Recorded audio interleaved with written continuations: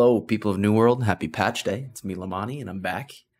Today, I'm putting out a nighttime video because I think a lot of you want to know how can you best be getting your PvP XP, whether it's, the easiest way, the most turn off your brain way, or, in between your arena grind and you want to be doing something else or be more active with your AFK time. Well, what are we doing here? First of all, I'm in Great Cleave, and it's going to involve this river and this point right here.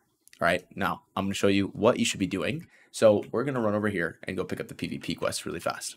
So before I grab them, if you didn't know, there's a couple different ways to get PvP XP, that being winning arenas, losing arenas, or doing these kinds of quests from your respective faction. Now the thing with arenas are they can take a different amount of time each time that you do them, and we're going to be taking as many as we can. You can pick up the Vanquish one. Sometimes this will rotate to a third one that's very easy to do, but you'll have to do this and you'll go through, you stay flagged. There's already a significant amount of people doing this. I've started doing it earlier today and I think I optimized it pretty well, and I'll show you what I mean. But regardless, with arenas, you get that XP, but the exception is what if the arena goes super long, right? Or what if the arena is like a stomp and you lose, right? So then you're missing out. But by the time I do these, I can get these quests done before I can actually reset. So the 5-minute timer on your reset of PvP quests when you go to the faction person. And so I can run over there, do these, do my little shindig that I'm about to do, and then go back. Now, when you're doing these, you won't actually have to run. So I'll show you how we're going to do that. All right, so make sure you have a piece of wood and some flint. And again, it's probably gonna make the most sense to go put our camp right over here because most frequently you'll almost always have this mission. So I'm gonna put it right over here just so we can pick it up instantly, and then we can run over, do either this one or this one, whatever's easiest. You're gonna have one that's on a timer sometimes, the minute and 30, and then as soon as you spawn in, it'll already start counting. But if I put my campfire like right here, we'll just do it right here just for safety. Okay, and there, with the new fort bonuses, that went down instantly. So this is my respawn point. I'll grab this, and then I'll go run over and do the other one, and I'll show you the best spot to grab the chests. But you'll pick up this one. It'll have you drop it back off over here. You'll pick up some chests here. Then you'll have to run back. Now, like I was saying before, you won't actually have to run every single time to go do this. You can if you want. You want to save your repair bill. But the best way to do it is to actually kill yourself in this river and drown, and then respawn over here. So I'll catch up with you when we're back over here. I'll show you the best 5 chests to grab, and then we'll rotate back, turn it in, and I'll show you how you should actually start. Okay, so we're by this little water temple. Again, everybody's been pretty chill who's doing this, and if you have a group and you want a PvP, go ahead, go do it. But first one you're going to want to grab is underneath this waterfall. Like you end over here, I couldn't talk there, you end on the other side underneath the other waterfall. So we'll grab waterfall, we'll go over here, and we'll climb up. Again, there is some money that you could be, you're grinding faction tokens, you're getting some money here, you're getting all kinds of stuff. But so we can go here, we'll grab that one, we'll go up here, let these people duke it out. I'm kind of a unbiased third party here. Hopefully everybody's chilling. I'll just grab my chest, go on with my day. See you later, gamers. Appreciate it. Most of the people are chill as long as you don't poke at them. And then we'll go over to this one, grab this. That puts us at 4, and there's one underwater right here. Oh, and this guy will, of course, hit me. So you got to kill him really fast. At least, and the other thing about this spot is it's super safe, right? Because, and I'm harvesting water. That'll happen at this one. Get in line. It's super safe. That guy accidentally hit me, but it's only level 43s. It's nothing too crazy, so we'll grab that one. We'll go end here. And then ideally, we'd get the 3 stack of this one. We'd go back and put the news there, and then we'd also sit here for a minute and a half. And I'll be back with you once I go and turn in, and I'll show you how you should actually start the route. All right, so we're going to go back here. We'll turn in. It doesn't take that long to get back.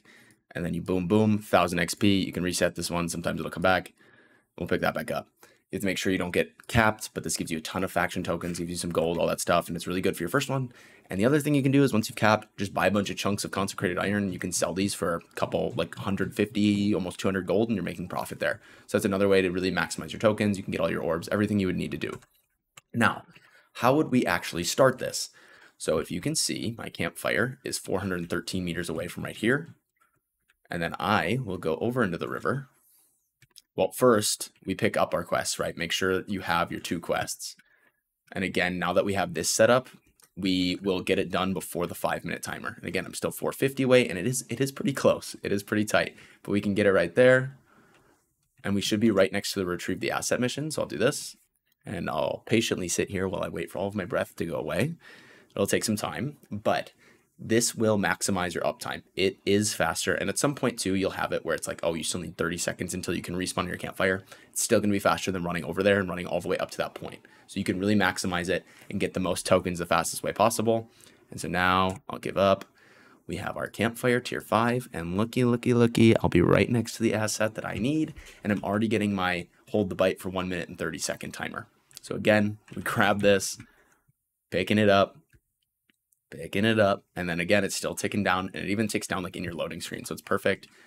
And then we'll go right back, and then we just have to put this one right here, and then we'll be good to go. And we'll get back again before we'll even get the next reset. So in between two, if you want to start queuing for arenas, you want to sit there, do your thing, or if you're just like patiently AFK doing this and you're not doing much else and you just need to like sit and do something actively AFK while you're talking to people, it's a great move. So is this actually the fastest way? I think that's the question everybody's asking. Well, one, technically not. I think in general, this is the fastest legitimate way to do it.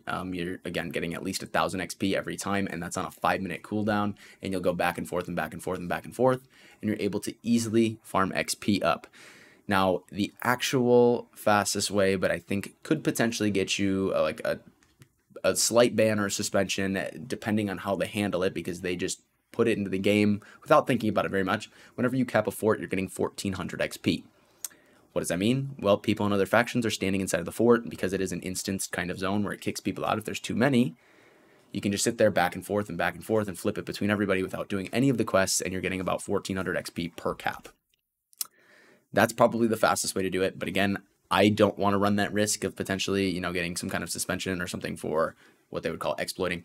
I just think it's too thin of a line there. So in the meantime, you can do something like this. I think it has great uptime, run with a group. And if you want to be that guy, it is world PvP. So go in PvP with people, you can get another quest done, and you also get XP per kill.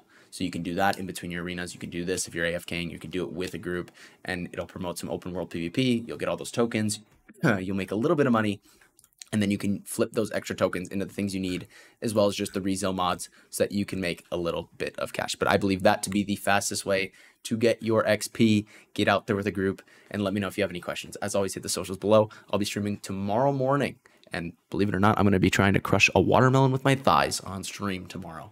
But if you need anything in the meantime, drop a comment, hit me up in Discord, and let me know what you're thinking. But as always, thank you for watching, thank you for listening, and thank you to every single one of you for being you. Peace.